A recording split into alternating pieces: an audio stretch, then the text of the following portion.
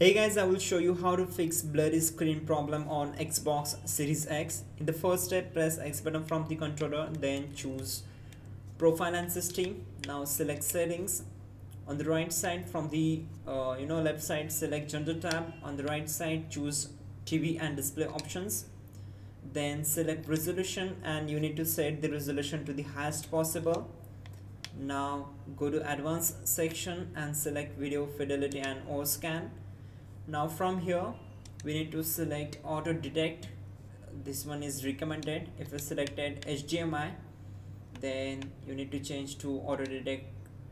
Then just go to color depth and select 24 bits per pixel 8-bit, and from the color space we need to select standard.